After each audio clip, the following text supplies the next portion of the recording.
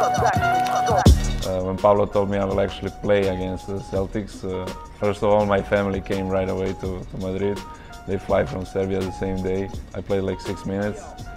It was a dream come true. When you're a kid, you're not prepared for that. Like when you're 16, you only think about like achieving those goals. Like, hey, I want to be there. I want to practice with seniors. I want to do that. But I think after the years pass by, you get to see that it's more easier to come there, but it's more difficult to like stay in that lane, stay in Real Madrid for years. That's very difficult. So I think like kids are not prepared. Like when I was not prepared, and I don't think anybody is prepared in that when they are so young. So I think a lot of young players who actually don't look that much social media or don't read that much newspaper, thinking about their future and more focus on their work. For me, it was very difficult because I was in Real Madrid and I had Luka, like my best friend and like a player of my age that was making amazing things. So for me, it was even more difficult. I feel very proud. When we was talking about him going there, I always knew he was going to have a really good career. Not this good, that fast, but we was always talking about how for him it would be a lot easier to play in NBA, how he would be doing a lot of triple doubles, how he will have more and more as the years go by, more and more confidence, he will be more skilled, and I think he's showing now everybody what he's capable of. Luka is special.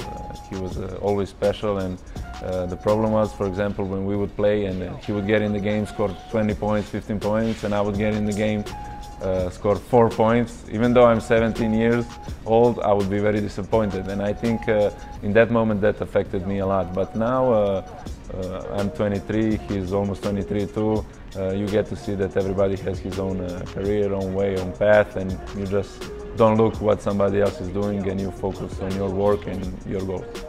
I played with a lot of players that gave me a lot of advice. Gustavo Ion told me, like, when I was actually 16 and Luka made some amazing move in the game, he actually told me like not to look up to Luka. He told me like, even though he doesn't work or he doesn't work hard, doesn't stay to shoot, you have to do it. Always remember that, and I was like feeling that I have to do more work to be on the level. And now when I'm here and I'm trying to do my best in ACB, I still remember those words, and I think it's very important. Well, I've been playing already 5 years. I changed 6 teams. Well, I will do it again because I was trying to find my way. It's very difficult for a young player to make their name in ACB, to actually have people respecting you, not only fans, referees, coaches to respect you. So I think right now I'm feeling very good, very mature. I think that I just started and I have a lot of years. I would still like to stay in ACB like for the rest of my career, because I don't think there's a better league in Europe to play. So last year I was in the worst record team in ACB. We tried not to go to second league, even though we went to the second league because of many reasons. I think that was a very good year for me to see that individually that I can play on a big level, and to see what a team needs to grow. So I think those things are very important for every player to learn. I think every player that wanted to make a step further had to go one lower.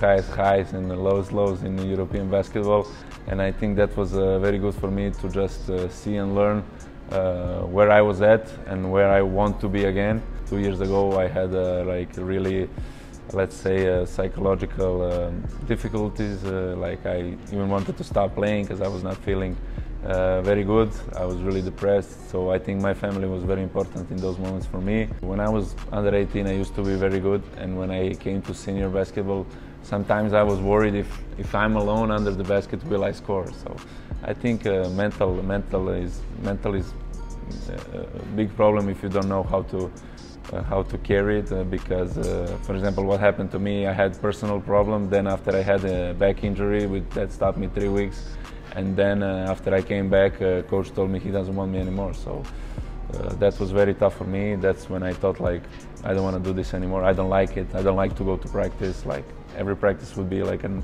knockout to me.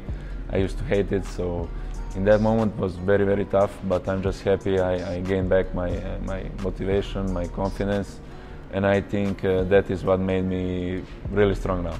My mother, my father, my sister had to sacrifice a lot, not seeing me just grow as a person and just be around me every day. Like I didn't see my sister, for example, grow from a girl to woman like she's now, you know.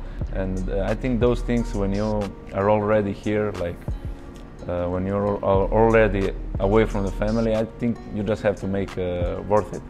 My father is somebody who played handball professionally, so he knows a little bit about professional world, and he was always the biggest criticizer to me and telling me the truth.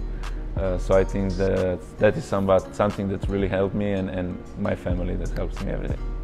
Being a basketball player is not easy, but just doing what you love makes it trying to be easier. You know?